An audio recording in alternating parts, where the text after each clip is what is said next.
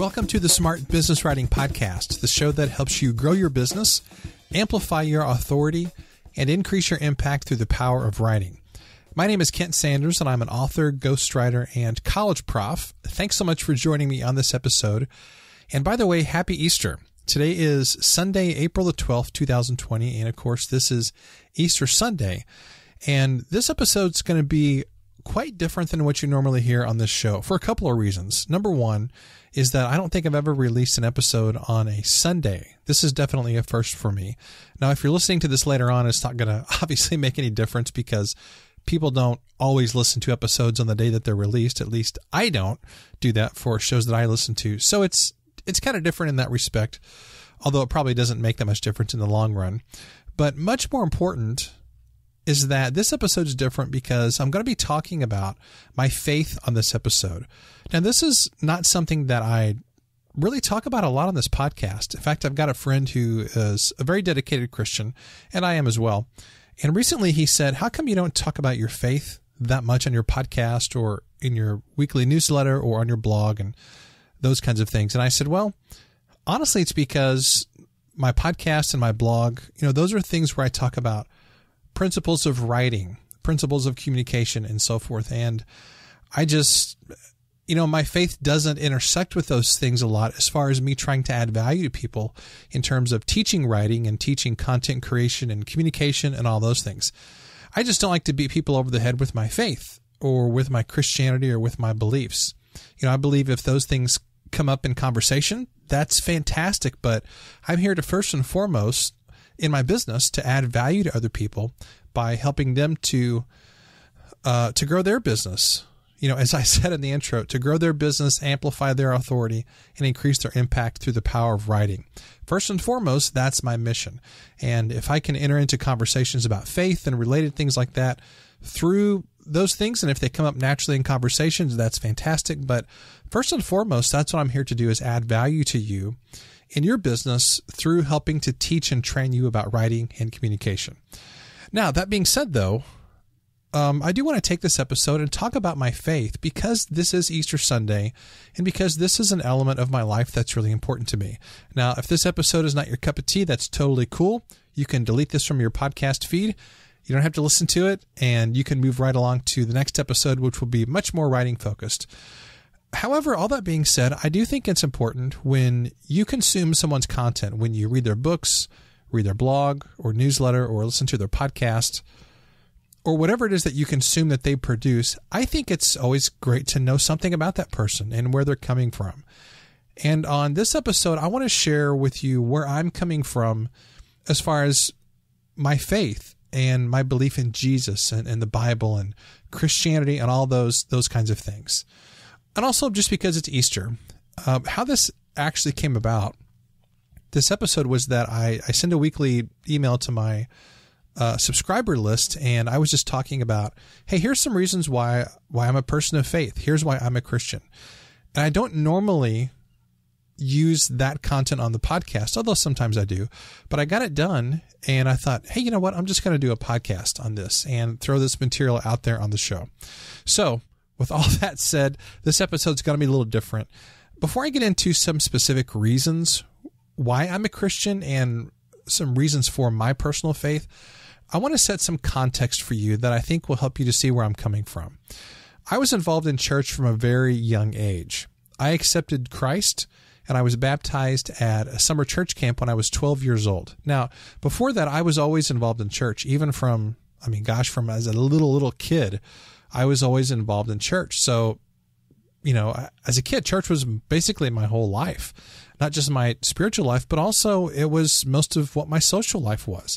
All my close friends, we all grew up in the same small church in southern Missouri. It was a place called Pleasant Hill Christian Church. And man, I have some great memories of those people. Just a really, really wonderful small congregation out in the country. I've got so many relatives buried in the graveyard that's next to that church. I mean, this place has been a really important part of my life, particularly when I was a kid up through my teenage years. At that church, I led worship. I learned to speak up front by preaching sermons. I was very active in our youth group. And, as I said, church was my whole life. After high school, I went to a Christian college. And then after I got out of college, I later became a worship pastor. And at that point in my life, I was in my early 20s, and you could probably say that I was a poster child for the kind of young man that every church would say, hey, he's one of our own.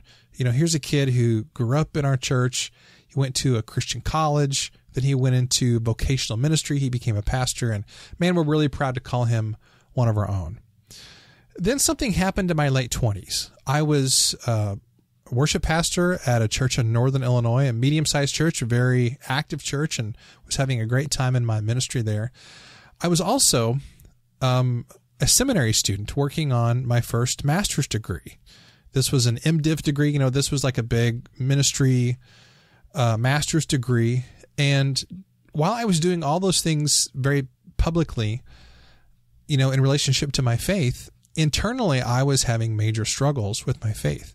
In fact, you could probably say that my faith crashed and burned in my late 20s. I can't really think of a better way to describe it other than it just flamed out, and it was mostly no longer there. And I went through this process of starting to question everything that I believed about God, about the Bible, about Jesus, about the church, and nothing faith-wise made sense to me anymore. And this crisis of faith lasted for several years. And you can imagine my internal struggle, since I was still a pastor of a growing, vibrant worship ministry. I was leading all these volunteers, dozens of people in my ministry. I was also, you know, in seminary studying for my Master of Divinity degree. And outwardly, because of those roles, I had to project a confidence and a faith, you know, externally that I no longer possessed inside of myself. And I felt like a fraud. I felt like someone who was just playing this role, and that I was, in a way, living a lie. Now, that sounds kind of dramatic and maybe a little bit grandiose, but that was my experience during those few years in my life where I was really going through this. What I didn't realize at the time was that this was a normal experience for a lot of Christians. That a lot of Christians go through this kind of experience in their faith where the things that they were taught as a kid, the things that they grew up believing, they no longer are holding on to, and maybe they're questioning those things and no longer believe them in the same way that they did whenever they were kids. I didn't realize that was something a lot of people experience because nobody really talks about it. I mean, if you're supposed to be this dedicated Christian, and especially if you're a pastor, I mean, that is a taboo thing to just publicly say, oh, by the way, I'm really questioning all these beliefs. I'm really questioning all these things that maybe I'm publicly teaching. Because if you do that, not only do you potentially come across as a fake or a fraud or some kind of charlatan spiritually, if you're a pastor, that also greatly endangers your role and your livelihood. So there's definitely this impulse among ministry people to not talk about your doubts publicly, to not breathe a word of that to anybody, because you're going to endanger not just your social network, you know, but also your livelihood and potentially your family and all that stuff. So as you can see, I was really internally conflicted because I was going through this period of doubt and this very much a period of drought in my own spiritual life and questioning things, while externally having to hold on to these positions. Up until that point in my life, I would say that my faith was mainly borrowed, and I had just simply accepted what other people had taught me. My faith was not truly my own. It was not something that I really had to fight for or had to go through these difficulties and challenges to really fight for in my life. It was just something that others had given to me, and I had never really questioned it. But I found that if I was going to have a faith that I had truly found on my own or truly discovered on my own, then I had to lose my old immature version from my youth. Now, that doesn't mean I was concocting my faith or that I was the one to discover all these truths. That's not what I mean.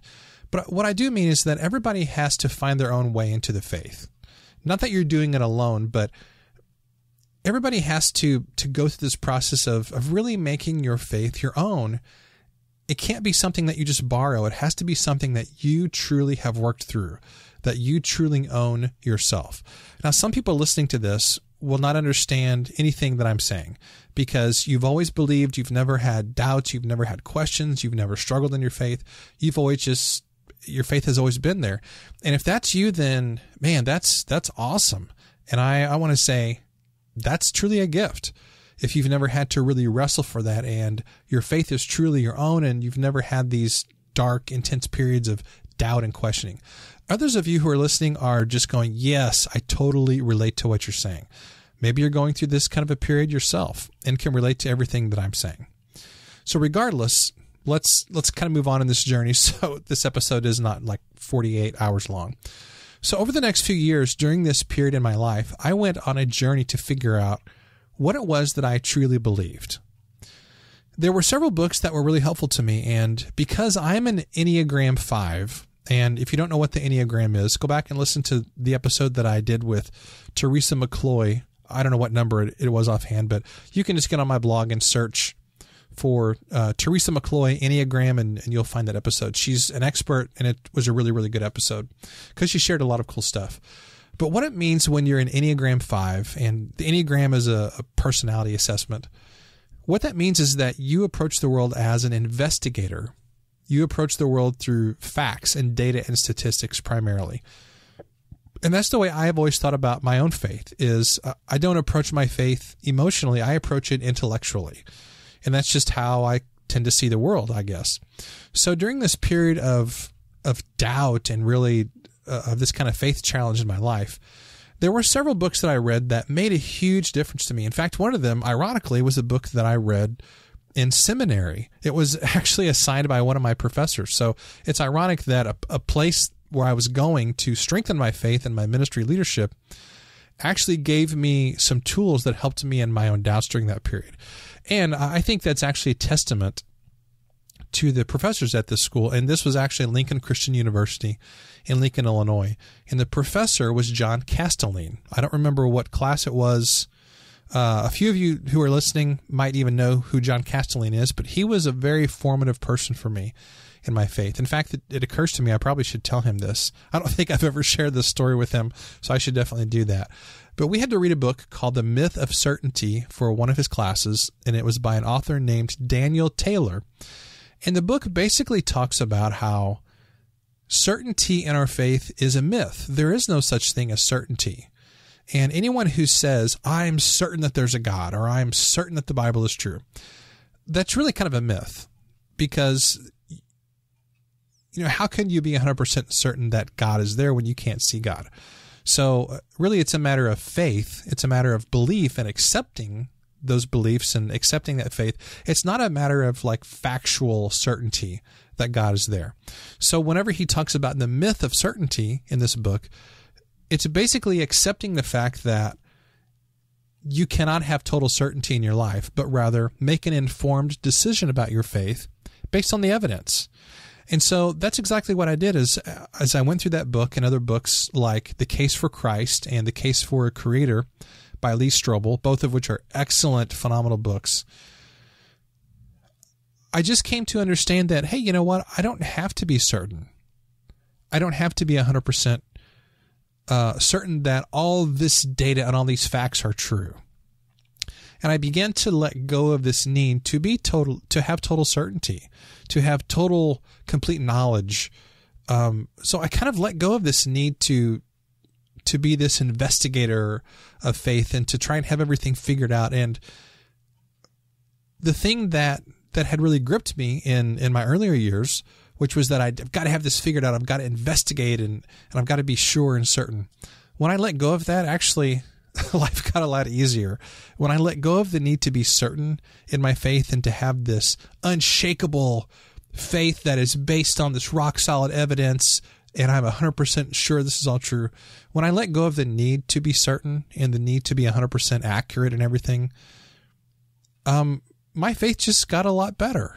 And I don't know any other way to describe it except I could now truly believe and I could truly have faith in addition to the evidence. And it was in that period where I kind of began to find my way back home. I feel like I'm doing a really terrible and horrible job explaining all this, but hopefully at least part of this is coming through. As I'm recording this, it's almost 1 a.m. I had not planned on recording this as a podcast episode, but I thought, there's probably somebody out there that this is going to help. So despite my incredible ineffectiveness in telling you this story, I hope that this does bless somebody out there and that at least one person that this helps. So gradually through this process, through letting go of this need to have absolute certainty in my faith, I found my way back to the center of my personal faith. My faith was stronger, it was more confident, and it was a lot more joyful than it ever had been before. And I would say that's the way it remains today. Now, I realize that there is a whole spectrum of people who listen to this podcast.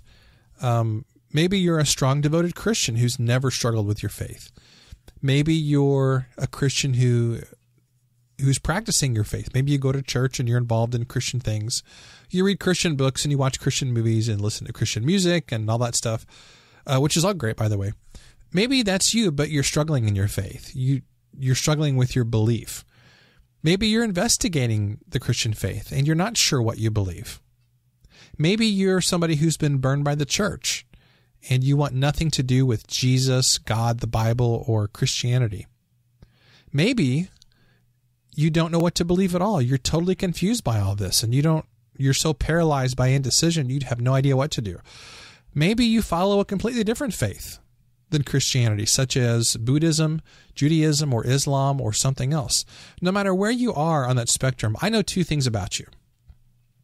There are two things I know about you for certain. Number one is I know that I appreciate and value you as a person. I absolutely do. It doesn't matter if we agree. It doesn't matter who you are. I know I appreciate you and I value you as a person. And if you believe something different than me faith-wise, I don't devalue you. Not at all. I value you on the same level as I value myself. The second thing that I know about you is that it's okay if we disagree. It's okay if we don't see eye to eye. It's okay if we don't see things the exact same way, faith-wise or spiritual-wise or Christianity-wise. We can disagree and we can still be friends. I was talking to a good friend of mine named Dan Murphy recently, actually. And so, Dan, if you're listening to this, shout out to you. We had this really stimulating conversation about how today in culture, a lot of people cannot agree to disagree. We live in a culture that's very polarized, that's very divided. And there are a lot of people on both sides of the fence or however many sides of the fence you think there are, that they think that in order for them to be friends with somebody, they have to agree with that person. And I think that's a totally false way to look at reality. I think that's a horrible way to go about determining your friendships and relationships. If you think that somebody has to agree with you or you have to agree with them to be friends with them, man, you're going to have a pretty small group of friends. I mean, my goodness, my wife and I, we've been married it'll be 24 years this June. There's a lot of things we disagree on. In fact, just yesterday or a couple days ago, we had a very heated discussion about how both of us are looking at this whole pandemic, this whole COVID-19 thing a little bit differently. In fact, a lot differently. We both have different perspectives on it. And to be honest with you, we have different levels of, I would say, worry about it. So, I mean, my goodness, if I don't even agree on everything with my wife, how in the world would I expect to agree with anyone else on everything? And it's just not going to be possible. So all that being said, no matter who you are, no matter where you are in your faith spectrum, I appreciate you. I value you. And it's okay if we don't agree on everything. I'm just glad that you're here listening. Now that I've given you all that backstory, I want to take a few moments and I want to share 5 reasons why I'm a Christian. So today on this Easter Sunday, I hope that this encourages you in your faith, or at the very least, I hope that it inspires you to learn more about the Christian faith for yourself. And if you get nothing else out of this, at least you'll find out more about where I'm coming from as a Christian and as someone who wants to add value to your life, regardless of whether you agree with me on these spiritual things. All right, so let's dive in. That was oh my gosh, that was almost 20 minutes. That's crazy. I didn't intend for it to be that long, but I did have a couple energy drinks today, so maybe that explains part of my enthusiasm for this. All right, let's dive in here. I want to just talk really briefly about 5 reasons why I'm a Christian. Number 1, I believe there has to be an intelligent designer. I think the most basic observation that we can make as human beings is to look around and realize that the universe exists. How did the universe get here? How did everything that we see actually get here? How did the earth form? How did we form as human beings? How is it that we are intelligent beings who are self-aware? How did all that stuff happen? Well, I think no matter what you believe about the Big Bang or evolution or any other theories of human origins, there has to be what is called a first mover. There has to be an intelligent designer of some type that set the universe in motion, along with all the laws of physics that govern the laws of the universe, that govern the way particles and material interacts with itself. So this is the reason why I cannot intellectually commit to an atheistic point of view. If there's no God, if there's no intelligent designer, if there's no force out there that is somehow in control of the universe or setting things in motion at the very least, if there's none of those things, then how do we explain the existence of matter? How do we explain things like the Big Bang, if the Big Bang is true? How do you explain matter organizing itself into a structured universe? How do you explain all the complicated laws of physics that govern life in the universe? This is the crux of the faith issue for me. A huge reason why I'm a Christian is that the universe has to have an architect. There has to be a first mover that set all these things in motion. Somebody out there somewhere had to create the universe. It had to create at the very least, the infinitesimally small particle that was at the source of the Big Bang, if you believe in the Big Bang theory. So the universe had to have an architect, and out of all of the options of faith available, out of all the worldwide religions and options that we have for faith, what makes the most sense to me is the God that's described in the Bible. That seems to best match what I see in observable reality. Now I'm going to get a little bit more detailed about, some other faith elements, but this is really the crux of the matter for me, is that for me there has to be an intelligent designer. And when I look at all the options out there, the faith system that makes the most sense to me is the God of the Christian Bible. And really that's the heart of the matter for me. That's what makes sense to me. And because I approach all this from, I don't want to say an intellectual point of view, because I don't mean that other people are anti-intellectual or not intellectual, but because I look at all this from a facts and data standpoint to a degree, this is why I love having discussions with people who don't agree with my viewpoint, because I want to learn. And if there are kinks in my arguments, if there are things that I need to learn, if there are points where I'm wrong, then man, I want to know about those things. And I want to see how I can make my faith stronger. And I want to understand reality on a deeper level. I want to understand the nature of the universe. I want to understand physics. I want to understand science and all those things at a deeper level, because those things are not the enemy of faith. Those things strengthen my faith. They truly do. So reason number one is that there has to be an intelligent designer. Hang on one second. Let me grab a drink.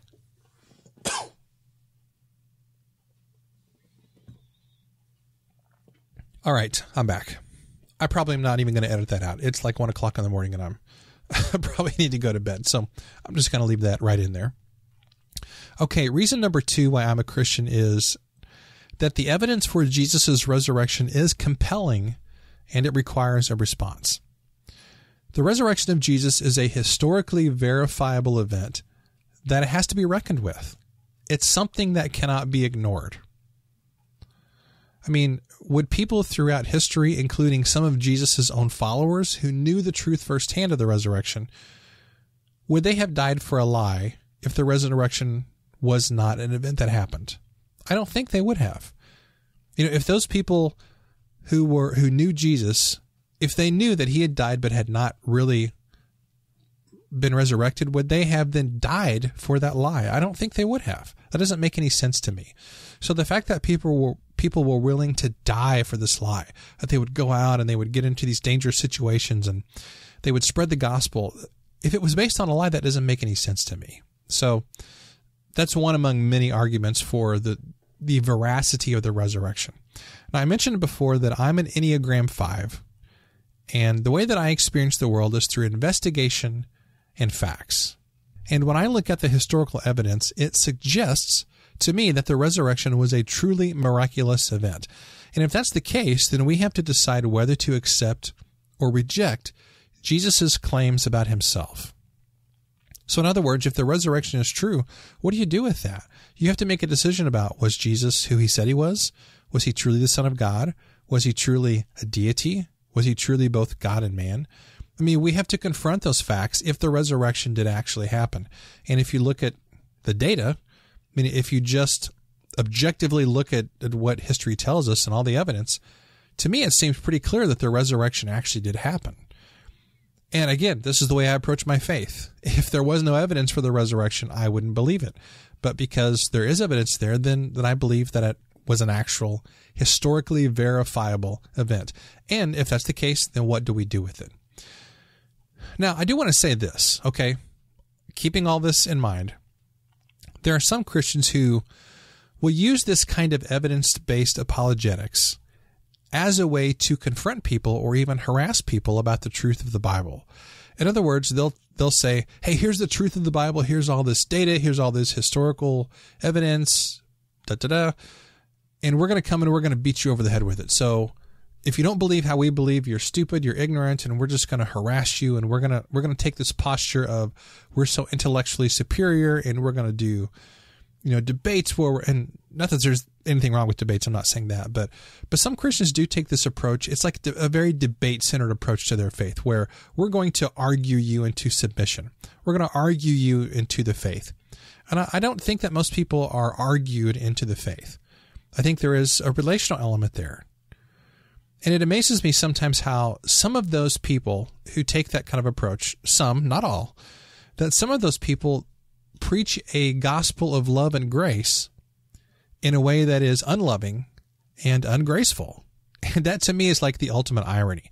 Hey, we're going to come and we're going to preach the gospel to you. It's a gospel filled with grace and love, and it's going to fill your life with joy and peace. But we're going to do it in a way that is not peaceful, it's not joyful, it's not loving, and it's not graceful. So, and then they wonder why people don't respond to the gospel. I wonder why. So if you've had experience with Christians like that who like to beat people over the head with facts and data and with arguments and with all this kind of confrontational posturing, I hope that you'll accept my apology, because that's not a very Christ-like way to relate with people who are honestly seeking the truth. I think one of the great ironies of the Bible is that when it comes to the people who Jesus was harsh with, oftentimes what we see in the modern church is we see people who are really, really harsh with non-believers. It's like, you don't believe the way we believe, we're going to go out and we're going to harass you. We're going to be very confrontational. We're going to interact with the world in a very mean and hateful way. Jesus was actually the total opposite of that. When it came to people who we would call, sinners and pagans and people who were outside the faith and sometimes doing very immoral things and that kind of stuff, Jesus was compassionate with those people. He reached out to those people. In fact, the New Testament tells us that Jesus loved to spend time with those people. Jesus loved people who were far away from God. He absolutely loved hanging around with those people. And what I think is so funny and ironic is that Jesus reserved his harshest words for people who were the religious leaders, for the ones who were hypocritical with their faith, who would do external things to show how religious and spiritual they were. But internally, at one time, Jesus even told the religious leaders that, hey, you're like whitewashed tombs. You look pretty on the outside, but inside you're full of dead men's bones. I'm, of course, paraphrasing there.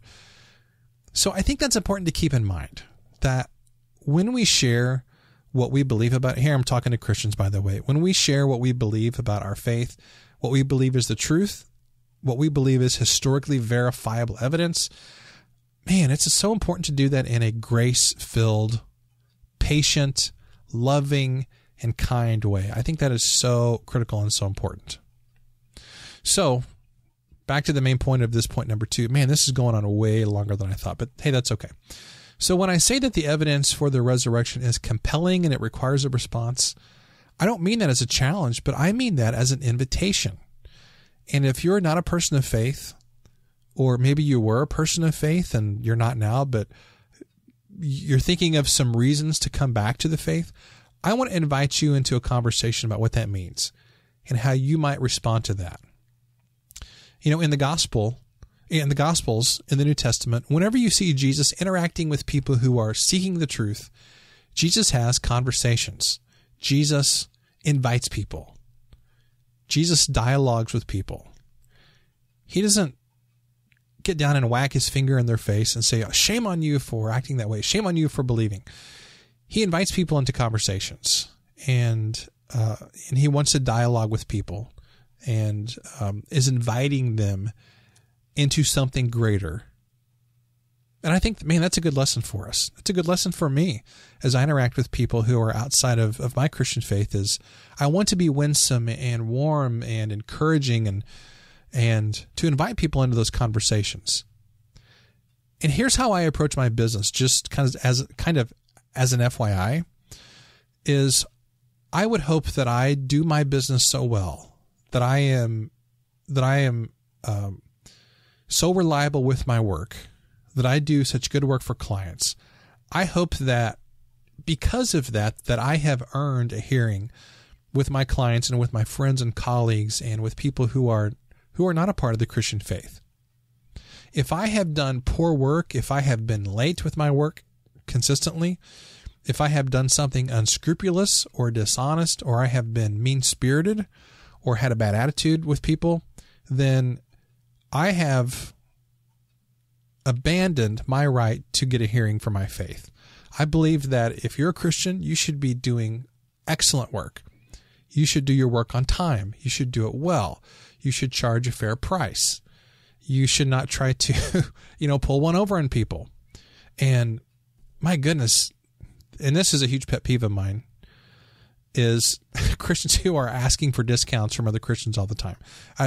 That's happened to me a lot the past couple of years, where many times in the, I can't speak for anybody else, but I've seen this happen many times, like in the freelance community. People sort of just assume, if it's one Christian to another, that means I can turn in my work late. That means I can be cheap. That means I can sort of, poop on you a little bit and not treat you as well as I would a non-Christian because, we're kind of in the same inner circle and we're both Christians. Well, I don't think that should be the case at all. I think if you're a Christian doing work, you should do it well, and you should treat people with excellence and treat people the right way. So, okay, I'm off on a tangent. That's all good. Let's go on to point number 3 here. I'm probably going to get some feedback from this episode. That's okay. That is totally okay. If you have some feedback, let me know. Point number 3 here, the third reason why I'm a Christian, is that God answers prayer. God answers prayer. Now, this is not based on historical evidence. This is not based on, like some historically verifiable data necessarily. As far as my life, this is more of an experiential thing. But I can tell you this, whenever I look at the evidence in my own life and the lives of other people I trust, my personal experience is that God answers prayer. God doesn't always answer prayer in the way that we hope, and he doesn't always do it even in our timelines.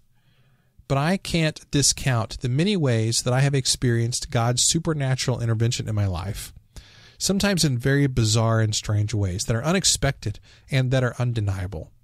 Now, please know, I don't just trust my feelings. I don't think you should base your faith on feelings. I think that's a very poor way to approach faith, is just on how you feel about something. When we're talking about something as important as our faith and our eternal destiny, man, that's got to be based on something more than just how we feel in the moment. I put a lot more weight on evidence and facts and things that are verifiable. And all I know is that there have been a lot of times in my life that weird things have happened in response to prayer. Weird things have happened whenever God's people pray and people are healed. Strange things happen that are not explainable. I mean, there's so many different stories out there of all that stuff. You can just Google some of that stuff. Well, maybe don't, because you might come across some really strange stuff. But just feel free to ask me about those things. And more than that, I would encourage you, if you have a need in your life, just ask God. The Bible says you ask not, or the Bible says you have not because you ask not. So, man, I would just issue a simple challenge. If you have a need in your life, ask God about it sincerely and see how he responds. It could just be that simple sometimes. Okay, let's go on to reason number 4 that I'm a Christian. And it's this. People of faith have been a force for good in the world. People of faith have been a force for good in the world. This is a major reason why I'm a person of faith, why I believe in Jesus, and why I'm a Christian.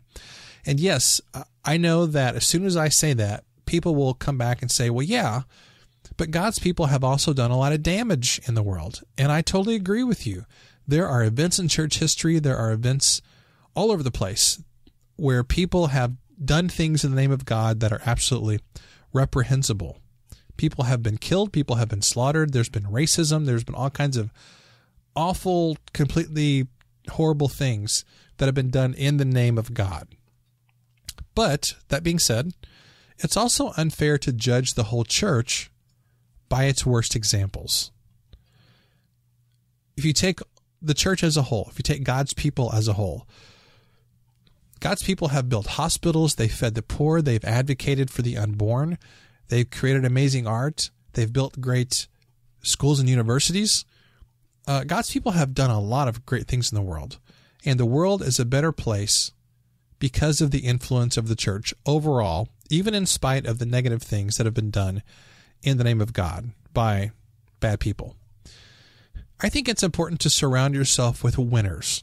It's important to surround yourself with people who are making a positive difference in the world.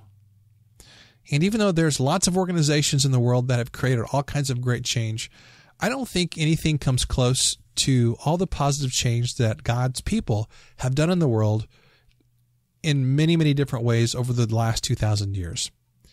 Even if you just look at the church through the lens of its social impact, I believe the church, God's people as a whole, is the most powerful force for positive change on planet Earth. Let's go into the last item here on my list.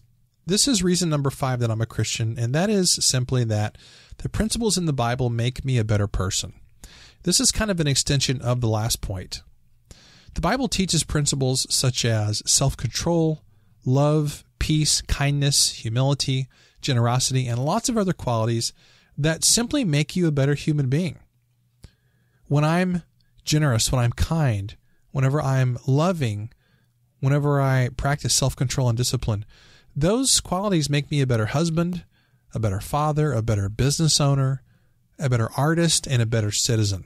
My life is better, and people around me, their lives are better whenever I live out the character qualities that are taught in the Bible. Now, you could immediately say, well, yeah, but those aren't the Bible isn't the only place where those things are taught. And that's totally true. But I do find that when you take the teachings of the Bible as a whole and you just live them out, I mean, if you don't complicate it any other way, if you just say, I'm going to do what the Bible teaches, I want to be the kind of leader, I want to be the kind of person who has the right ethics and morality and the values. If you simply look at it on the level of what kind of person do I become when I follow the teachings of the Bible on the whole? Well, you become a leader in society. You become a person who is honest. You become a person who's hardworking, a person who saves, and you become a person who invests. You become a person that does a lot of good in the world. And just looking at it on that simple level, okay, this has nothing really to do with faith or with evidence or with history. It's just a very simple level of, hey, if you do what the Bible teaches, man, you end up being a pretty good person who does a lot of good in the world. So all these 5 things taken together, as we're talking about things like intelligent design and evidence for faith and the resurrection, as we talk about how God answers prayer, as we talk about people of faith and the church being a force for good in the world and how following the Bible makes us a better person, all those things taken together, for me, compel me to live a Christian life. They compel me to lean into my faith as a Christian. They compel me to follow Jesus and to be a disciple of Jesus and to be learning more and to be doing more good in the world.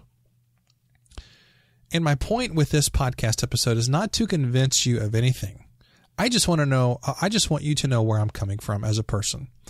So I want you to know that just coming from strictly a standpoint of business and of writing and of creative work, I believe that God has called me to do this. And my first and foremost responsibility is to use the gifts and talents that God has given to me to honor Him and to serve you. So if I do that well, that means I have served you well. And regardless of whether I have helped encourage or inspire you in your faith on any level today, just know that I believe that when I serve God well, whenever I honor God with my gifts and talents and with my business, that helps you as well too. So I just wanted you to know where I'm coming from, where my faith is, and what my perspective on all that is. If nothing else, you've learned a few things about me today, and hopefully, coming to a better understanding about each other, I think increases our empathy. It increases our appreciation for who people are. So no matter where you are on the spectrum of faith, whether you're a devoted Christian, whether you're not a Christian at all, maybe you're an atheist, maybe you're Jewish, maybe you're Muslim, maybe you're Buddhist, maybe you don't even know what you are. No matter where you fall on that spectrum, know that I appreciate you. I'm so glad you've listened to this, and if I can help you or serve you in any way, I'm always happy to do so. I hope that this episode has encouraged you to trust God wherever you are and to seek God's wisdom and His blessings in all that you do. No advertisements today. I'm just going to sign off here and say, once again, thanks for listening. And until next time, remember that your writing and your life has the power to change people's lives. I'll see you in the next episode.